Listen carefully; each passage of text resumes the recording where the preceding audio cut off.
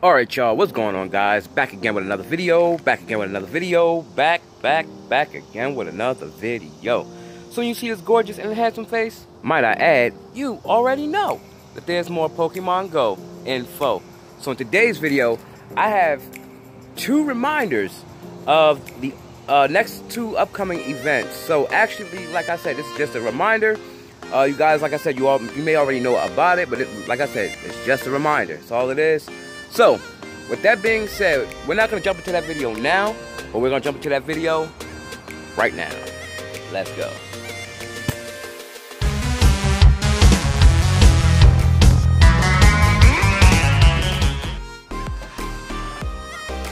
Alright guys, so basically, like I said in the intro, this is just a reminder.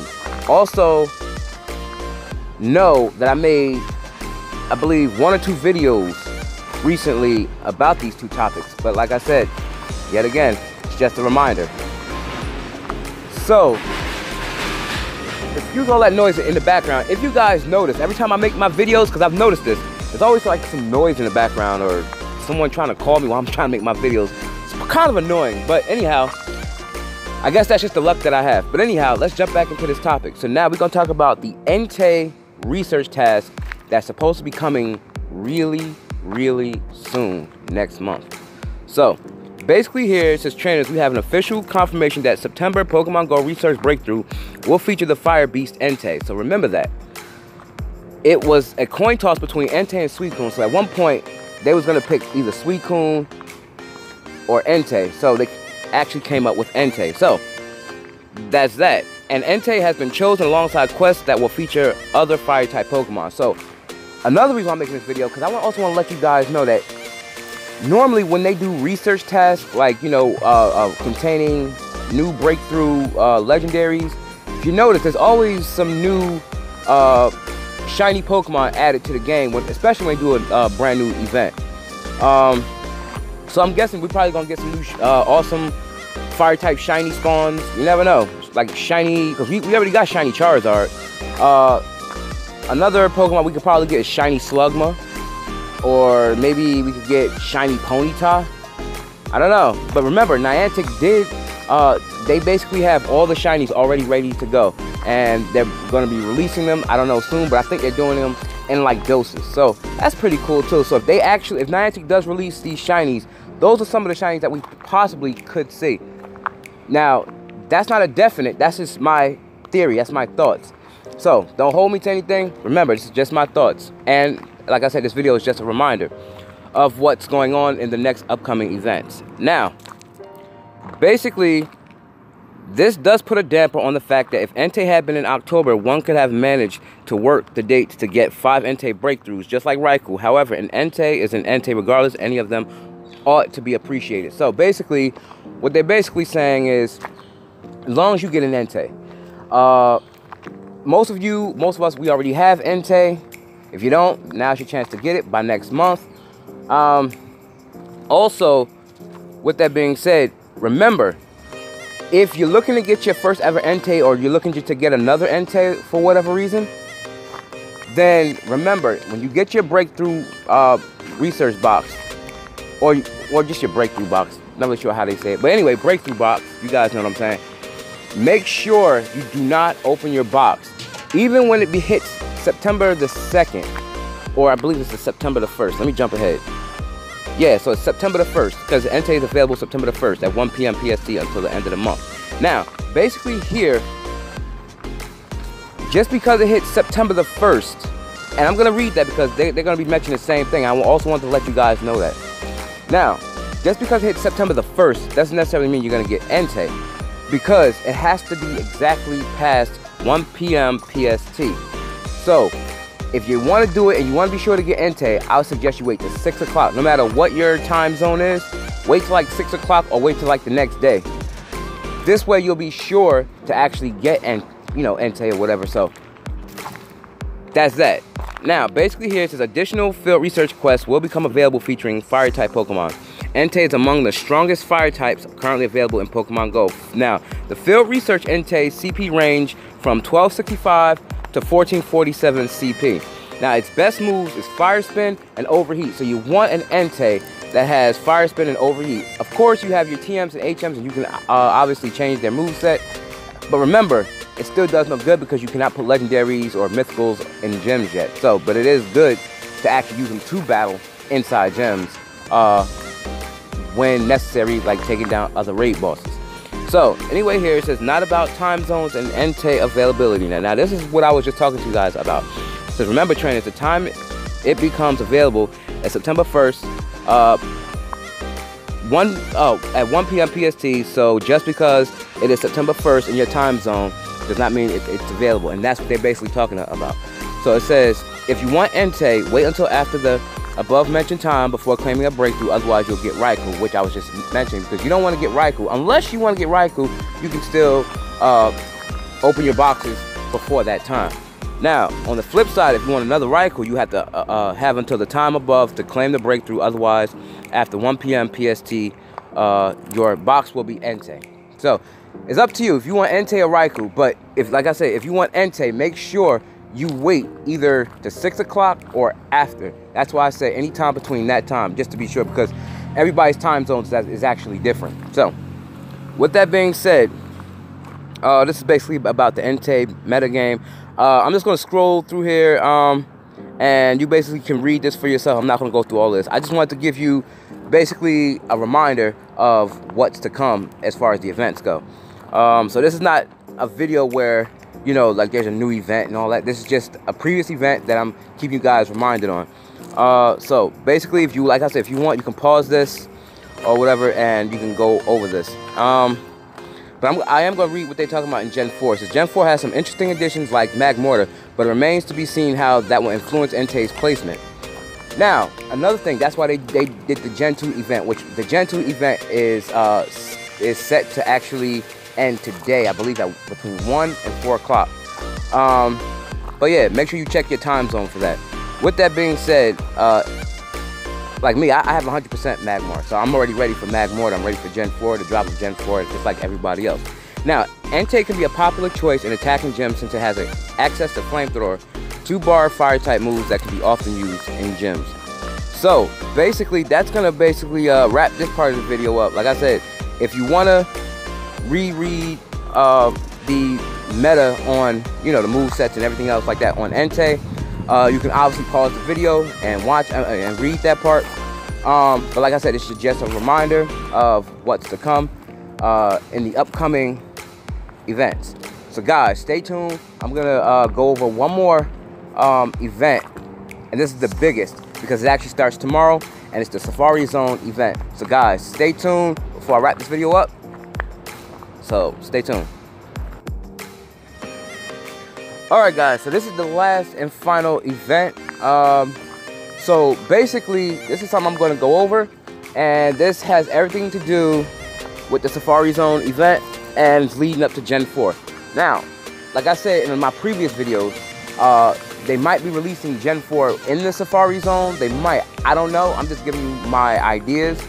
But although I remember in another article that I made a video on, Niantic was mentioning and like I said in my last video also, Niantic might just be releasing Gen 4 right after the Safari Zone event, like I said, which starts tomorrow. So anyway, we're gonna jump right into this. So it says, trainers, our Pokemon Go Summer Tour 2018 will come to a close with our final event, the Pokemon Go Safari Zone in Yokosuka, Japan. This event kicks off Wednesday, which is tomorrow, August 29th, and lasts until Sunday, September 2nd, Japan Standard Time. I believe that's what that is. But anyway, JST, in Yokosuka City in Kanagawa Prefecture. Now, the event starts tomorrow, so you guys want to be ready for this. Hopefully, you guys don't have to work. If you do, and you have to walk to work, make sure you got your phones out, plan this event, because it's going to be really cool.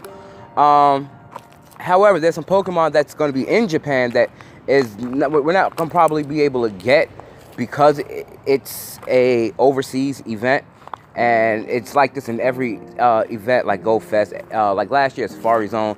But however, we will be able to see some of the same Pokemon all around the world, such as Shiny Wingull. Now I was going to say that to the end, but it doesn't matter because we're going to get Shiny Wingull. That's going to be worldwide, and the reason I'm mentioning it is because it has everything to do with what I'm talking about as of right now. So, all around the world, we might see shiny Wingle. Matter of fact, we will be able to see shiny Wingle because it actually mentions that. And there's gonna be some regular Wingle. So that's pretty cool. So make sure you have your Wingle candy, because there haven't really been any Wingle out in the wild lately.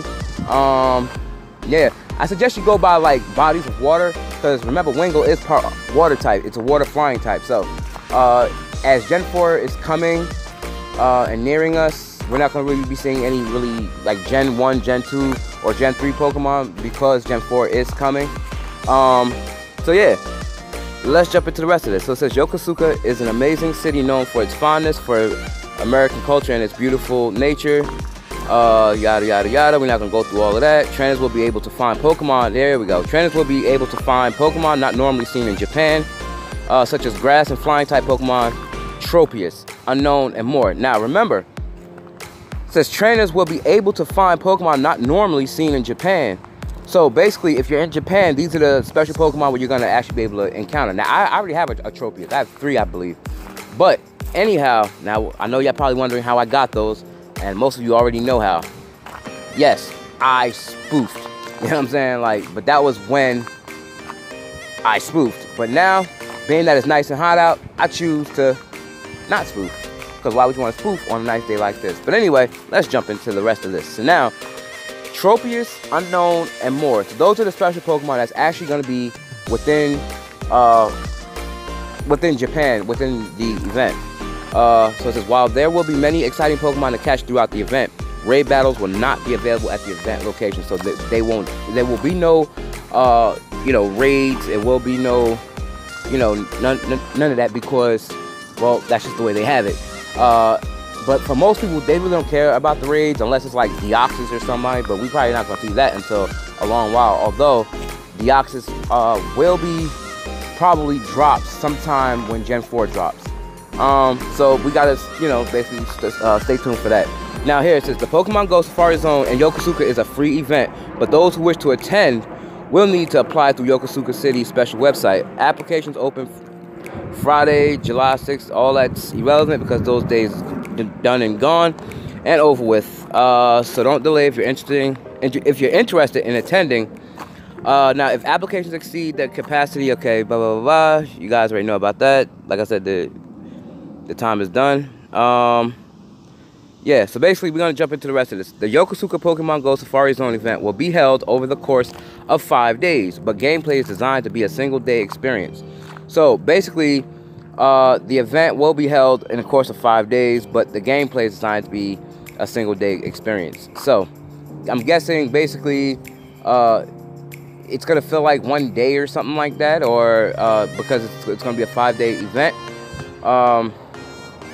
But well, you guys get what they're saying, so I don't even have to explain that. But anyhow, it says, in order to give as many trainers as possible the chance to take part, participation is limited to the day listed on each ticket. If a trainer somehow manages to obtain multiple tickets, they will only be able to find special Pokemon on the day the first ticket is claimed. So basically, like I was just saying, because I didn't actually understand it myself for a second, but what it's basically saying is it's a 5-day event, and that's basically it. So, but I guess it's gonna fill, or they're probably gonna have like certain Pokemon on like each of those days or whatever that you're not gonna be able to find on the next day. I'm guessing that's what they're saying. If you guys know what they're saying about that part, comment down below to let me know. But yeah, anyhow, it says, in celebration of the Yokosuka Pokemon Go Safari Zone event, Pokemon such as Feebas and Torchic will be found more often throughout Japan. Now, if you're in Japan, you're gonna see more increased spawns of both Feebas, or Feebas, however you want to say it, and Torchic. So now you can get your Milotics and your Combuskins and your Blazikins if you don't have one of each already. Additionally, Wingle, yeah, the part I was talking about, Wingle will appear more frequently worldwide, and lucky trainers may even encounter its shiny form, which you will, because you know how Niantic, when they say may, 10 to 1, you're probably going to, but then again, there's a chance that you won't, because Niantic likes to make shinies a lot harder, and it pisses people off a lot. So, anyway, with that being said, just to top it off, Professor Willow's Global Challenge will take place on September 1st and 2nd, giving trainers all over the world the opportunity to unlock incredible bonuses. while they take part in this special event. So usually when there's bonuses, that comes with additional increased spawns of Pokemon, because without the special bonuses, or being able to unlock the special bonuses, whenever we have like a global challenge, we're basically gonna get like the same Pokemon, just like last year's Safari Zone. We're gonna get the same spawns all around the world as Japan, except we won't see as many Tricos or Feebasses because, well, this is a Japan event. So you know how that whole thing works. So we still might see a Torchic here and there or Feebass here and there, but it's not gonna be an increased spawn like Japan will have. So yeah, basically here, yeah, we can't wait to see you there, the Pokemon Go team. So guys, I wanted to share that with you to remind you what is at stake. So remember, we have that, plus on top of that, we have Gen 4 somewhere in the mix. So from this point, so starting tomorrow on until like the end of September, into like the beginning of October, Pokemon Go is gonna be pretty darn lit, if you ask me. You know, and then you still got the Celebi task if you haven't finished that. So now with this event, it'll give you the gumption to actually get out and play, and it's gonna be pretty nice from now all the way until this coming weekend. They said it's supposed to be beautiful. Then there's weather that says it's gonna be rainy, so I don't know, but I had checked it. They said basically it was gonna be nice, and some was saying it was gonna be rainy, so it's a coin toss. So basically, just get out there and have a good time. If it's gonna be weather like it is today, it's gonna give you the gumption to do that Celebi quest. Yeah, I know certain tasks require you to do day by day, certain catches and everything like that, but it's gonna give you the gumption to actually pull out your phone and play Pokemon Go. So with that being said, guys, hope you have fun. You know, basically what's at stake, I'm gonna reiterate what I said. You got the Entei, you might have shiny fire types, which actually start in September the 1st, which is actually in a couple days. We got the Safari Zone event, we got shiny Wingull at stake, increased spawns of the Safari Zone event, and to top it off, the Celebi quest. So, like I said, it's gonna be pretty lit, you know what I mean? So, yeah, so that's basically gonna wrap this video up. Make sure you guys like, comment, sub, share this video wherever you share cool stuff, comment down below, smack a like on this video, crush the notification bell so you can stay updated on my latest videos. Make sure you're turning on your post notifications so you can stay updated on my latest videos as well. And as always, guys, peace and love, stay blessed, stay humble, stay strong, keep your head up, put God first, and stay humble. And remember to always, see, there's another truck messing up my entry. Anyway, you guys know what I'm about to say next. And as always, be blessed. And I'm out. Peace. Or should I say my outro? That truck is messing up my outro. But anyway, guys, remember to always be blessed. And I'm out. Peace. Alright, guys, so basically, there was actually some speculation, and as an image I'm going to show you guys, because I believe Niantic actually, or may have accidentally, released shiny Wingull. So if you guys see that, make sure you guys comment it down below to let me know, and make sure you post it on social media, or my social media, so you guys can let everybody know. So with that being said, guys, I'm out. Peace.